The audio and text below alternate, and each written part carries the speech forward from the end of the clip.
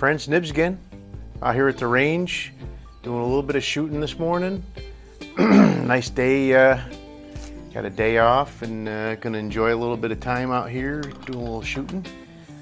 But I received these Norma pellets from Fort Vancouver Trading, so go ahead and check his eBay store out. And yeah, go ahead and check his eBay store out. Great guy. I bought some of his pellets, and then he actually sent me some free samples to try out too, and we're going to be doing a little bit of both of that today. The first one I'm going to be doing though is these ones. These are the S-target Match in 177 caliber. These ones are an 8.2 grain wad cutter profile, and I do believe that they are identical to this product, which is the RWS Meisterkugeln. These are also an 8.2 grain. I weighed about half a dozen of each one of them, and they both weighed, on my scale, they weighed 8.3 grains. But they were very consistent, all 8.3, no variation up or down. So that's a very good plus. So I'm gonna do a group with each one of these I brought out two of my very beautiful springers from my collection.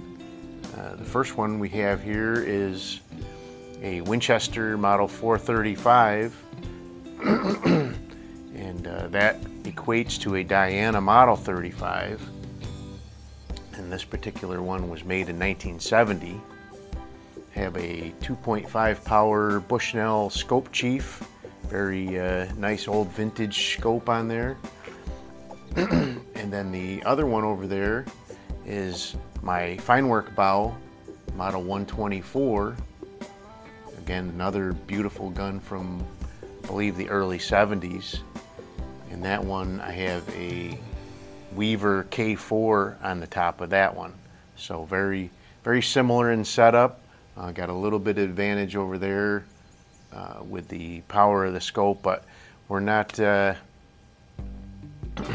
really here testing the guns so much as we're testing to see how our groups will be with various pellets. I'm going to do a review on these, but that'll be a different video. These are ones that Cal sent me from Fort Vancouver there. These are Norma Golden Trophy FTs. They're a heavyweight pellet, 9.1 grains, heavier than most that I shoot out of these springers, so we'll see how they do. I'm sure they'll probably do just fine. But let's go ahead and get started here. We've got a lot of shooting to do. So this Winchester's a fine shooting gun.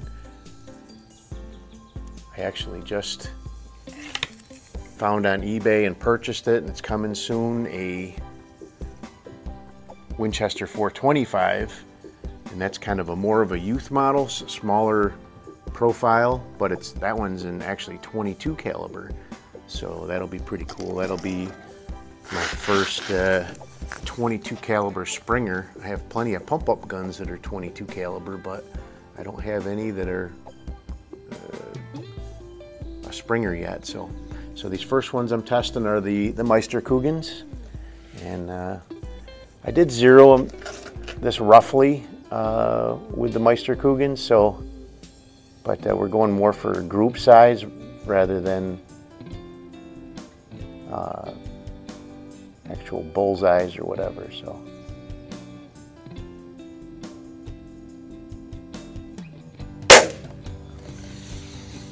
should be pretty close though.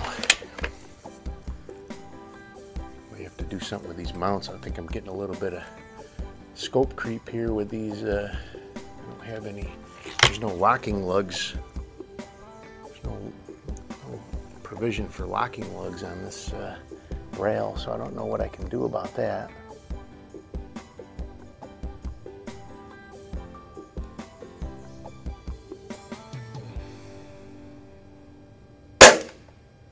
Oof. Oh, by the way, I am shooting at 25 yards here, so Pretty good stretch for Springer pellet gun.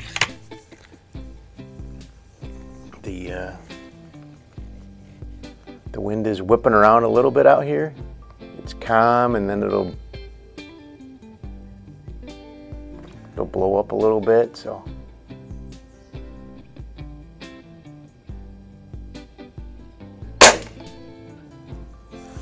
That can have a big effect on my point of impacts as well.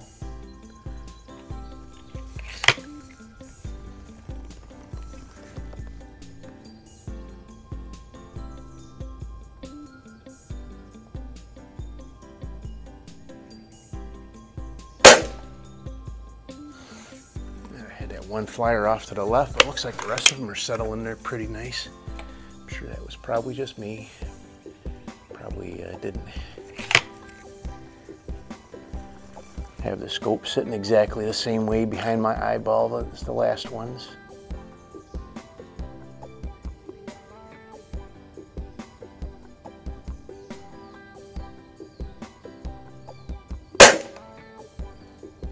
All right, well, except for that one that I had a flyer off to the left, it doesn't look like that group is too terrible. Let's go ahead and try some of the Normas out of this gun.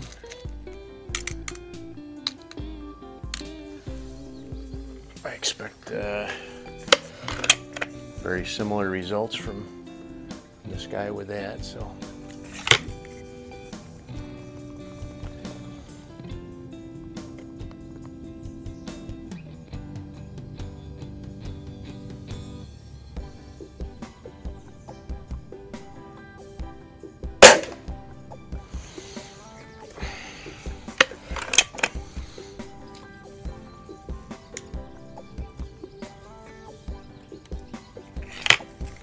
I did a little comparison this morning. I was just out playing around in the garage and just compared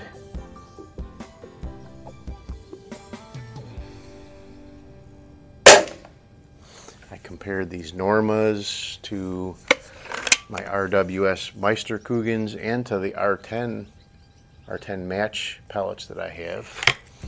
And as far as shape profile, I couldn't find any difference as far as the shape or profile of them.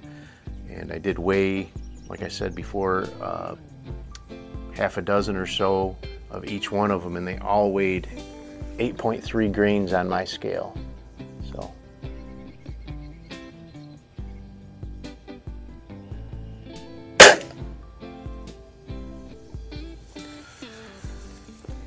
So far, I had that one flyer, but we can probably discount that as a goof up on my part. But other than that, these groups look like they're pretty good groups for starters, and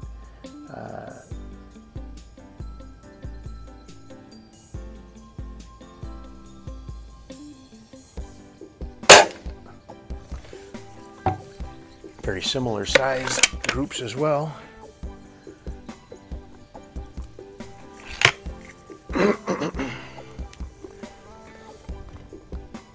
I hope that Winchester 425 that I get shoots half as good as this one.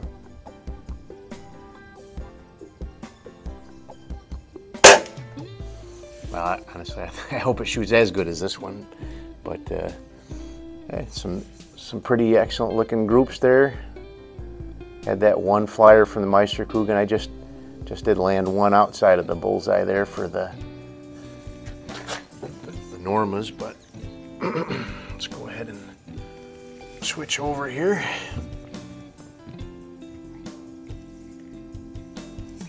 So here we go. Here's the Feinwerkbau. So both of these rifles I have tuned the internals pretty good. Got the triggers working really nice on them. So they both have a really nice cocking cycle and shot cycle. This one has a automatic setting trigger, so I have to remember to so this one does have a lighter trigger for sure, but the Winchester's trigger is, you know, not terrible by any stretch. It's just a little bit heavier. I think it was 2.5, 3 pounds, something like that. And I just couldn't get it to go any lighter.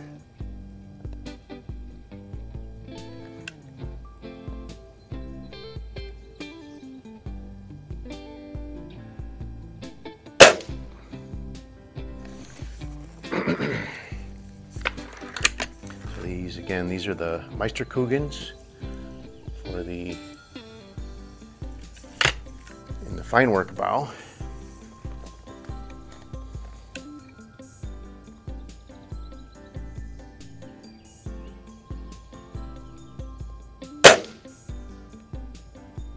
Looking like a really good group starting forming up there. Of course, now that I've said something, it'll go ahead and blow up on me probably, but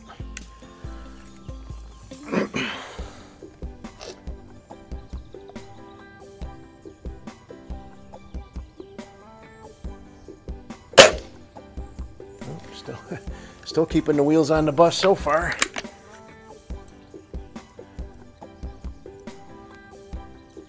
Yeah, this is both of these are fantastic old guns.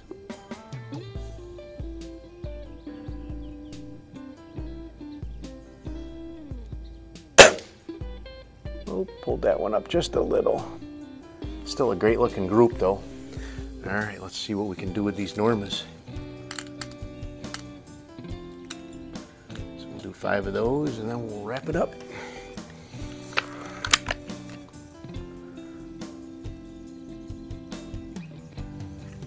Yeah, I was pretty certain that these were going to be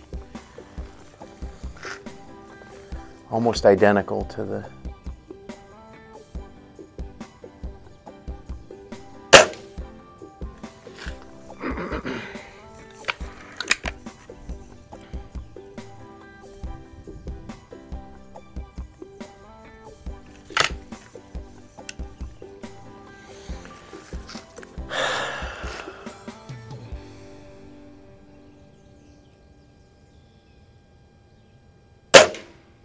oh,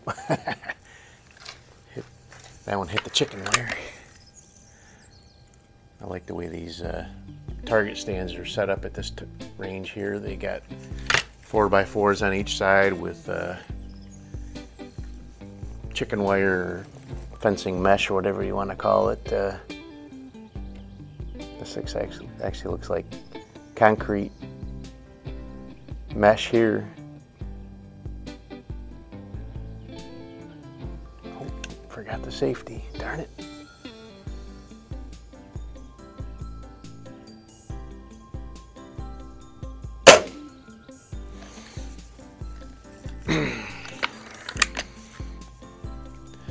So it looks like a good looking group. Point of impact did shift just a little bit. I don't know if it's enough to say they're different, but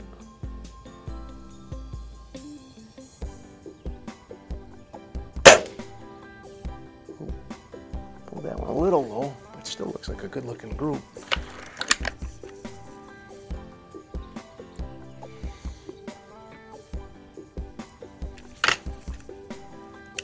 So the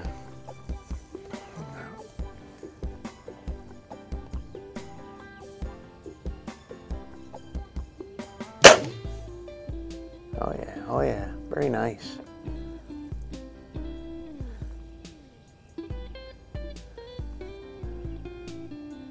Looks like the Feinwerkbau definitely doing a tighter group, but very similar group. So that's what I was really kind of looking for, was whether the grouping would be similar between the two rifles, between the two pellets. And let me, I'll do a pause here real quick and I'll go grab that target and just really get a good look at it. I can see it through the scope, but not as good as I can right up close. So I'll be right back. Well, there you go, folks. Wow, that Feinwerkbau really likes these pellets a lot. So that's pretty awesome. The Winchester didn't do too bad.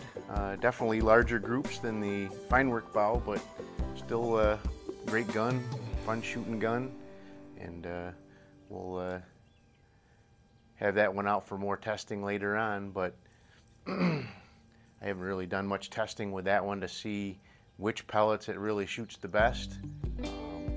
Been focusing more on the Feinwerkbau and the Weihrauch. So, but I'm going to give that one a little bit more attention and see if I can figure out what it likes the best. But I think this kind of proves out that, in my mind anyway, between the weight, the profile, just looking at the profile of them, and then now seeing the groups that a couple of fine old guns can shoot, both of these pellets are, I think, identical. So whichever one you can find cheaper, I'm sure would probably work just fine for your gun. But anyway, hope you liked the video. If you did, make sure you like, share, and subscribe. Hit that notification bell. You'll be notified when I do post up new videos. Until next time, have a great day.